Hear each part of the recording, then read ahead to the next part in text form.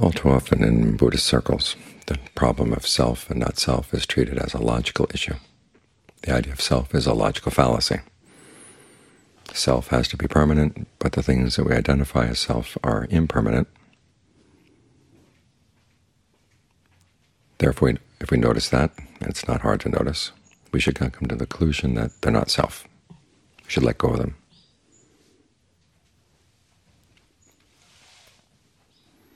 The problem with that approach is that your idea of self is not a logical conclusion. It's built bit by bit by bit, and actually you have many selves based on what you can control. There's a boundary, but it's a kind of fuzzy boundary of things you can and can't control. But there are enough things under your control that you want to hold on to them. Your body, your thoughts, feelings, your perceptions, even especially your awareness. There's aspects here that you can control, and so you say they're useful for this and useful for that purpose, and holding on to them in this way or that way, I can get some happiness, and you identify with that happiness. And as we go through life, we pick up new tricks, new ways of finding happiness, and we stash them away, and they become part of our large committee inside. A lot of those ideas have their drawbacks. And we begin to see this as we start meditating, that there are certain things we identify with that are going to get in the way of following the path, doing the practice. And this is where the idea of not self comes in handy. We can look at some of our old selves based around our old tricks. Instead of our old attitude, which is, well, I know there are some drawbacks to the way I am, but that's just the way I am. I'm not about to change. An attitude that can get you through a lot in life, get you through school, get you through your occupation, family life. It begins to fall apart as you look more deeply for happiness, especially if you hear the teachings of the Four Noble Truths, that it is possible to put an end to suffering and find a genuine happiness, and that the cause comes from inside. It's one of the reasons why the Buddha taught not self to the five brethren after he taught them the Four Noble Truths. It's from that perspective you begin to look at your selves, all the old tricks you had for finding happiness, and begin to see that they're not really worth holding on to anymore.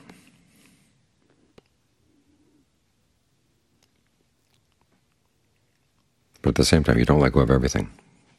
Your desire for true happiness, something you want to hold on to. Your desire to follow the path correctly, something you want to hold on to as well. So what you're learning is new selves around new tricks. It's like teaching an old dog new selves. Because when you find that you have new ways of finding happiness, you can look back at your old ways and see that don't really work all that well, no matter how much you used to identify with them, hold on to them very tightly, because of the things they could provide for you. You begin to look at the things that they provide, and you say they're not really worth it, all the drawbacks that those particular ways of engaging in the world might have. So think of the path as new sets of skills, and there are going to be new selves that develop around those sets of skills. And in the beginning they're pretty weak, and your old selves come barging in and say, I want this, I want that, I want the old ways of doing things. And this is where your conviction in the path will come in handy. Conviction in the fact that the Buddha was awakened, he found a way to awakening by abandoning his old selves.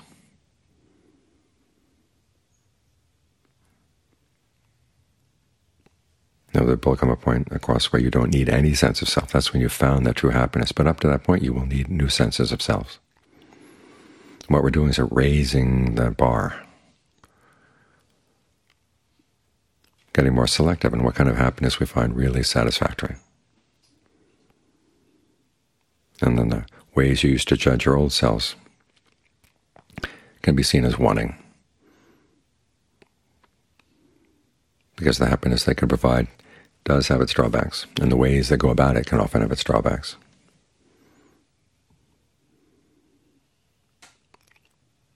But at the same time, you really do have to develop these new selves through developing the new tricks, the new strategies of finding happiness, through the meditation, through being generous, being virtuous. You want to develop new senses of self around that, and it's going to be awkward for a while, because a lot of us are old dogs. And that applies not only to the people who are up in their 60s or 70s or 80s. And once you hit 20, you've pretty much, for most people, set up your senses of self. And there are a lot of people who stop growing from that point on. Some people stop growing even earlier than that.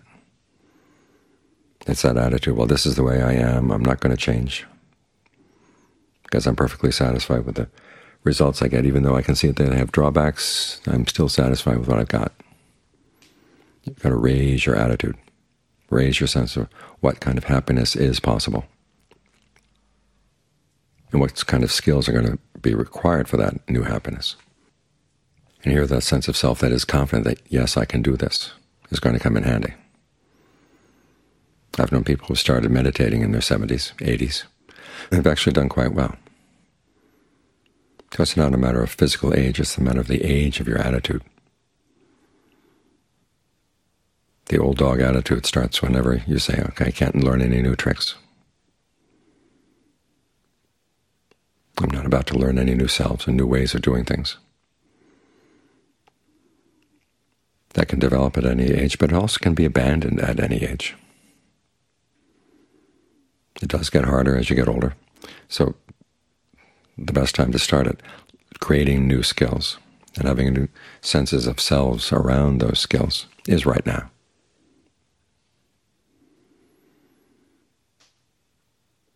But see, it's that. Don't see, I've got this ego that it's really bad, I've got to get rid of this ego. Learn to take it apart into all the different selves that go into it, and see which ones are useful and which ones are not. If you have a unitary ego, it's going to be hard for it to take itself apart. But you realize, okay, this is a committee job. The members of the committee have different skills, different abilities. Try to sort through them, see which ones are actually useful on the path.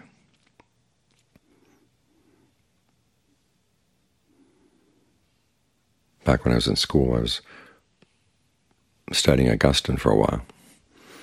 One of the lessons I learned about him was that once he was converted to Christianity, he decided, well, he wasn't going to throw away his skills that he had developed prior to his Christian life. He was going to convert them to a new purpose.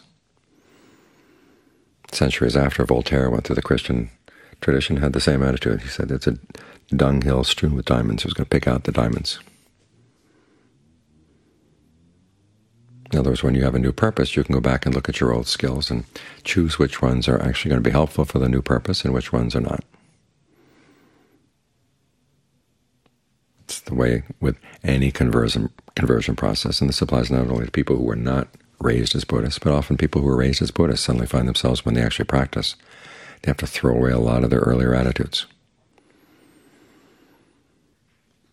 So you sort through your stable of selves, or your closet of different uniforms or different disguises you've been wearing. See which ones are going to be useful on the path. Hold on to those, develop those, and learn how to regard as not self the ones that are going to get in the way.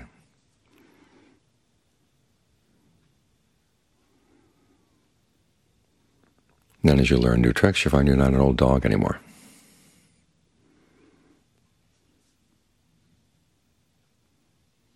You've got new skills, and you have a new sense of who you are around those skills. It's all to the good. There will come a point, of course, when you don't even need that sense of self. But don't be in a hurry to throw away all your senses of selves. Some of them have their purposes. But at the same time, learn how to look at your old selves that are not useful. Realize no matter how much I may have identified with these things in the past, no matter how much satisfaction I got out of acting in those ways, I've got to say goodbye. And that's what not self is. It's a value judgment. just as self is a value judgment, what things are worth holding on to, which things are not worth holding on to. You've got to change your standards of judgment.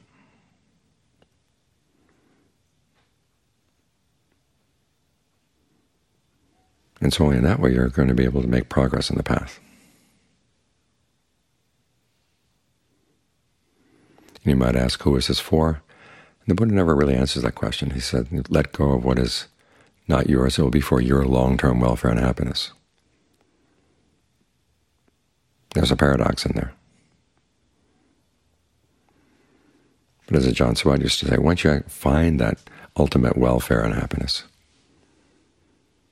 it's so complete, so total, and because it requires no actions at all. You don't have to ask who did this or who's experiencing this. The happiness is sufficient in and of itself. And that's all that matters.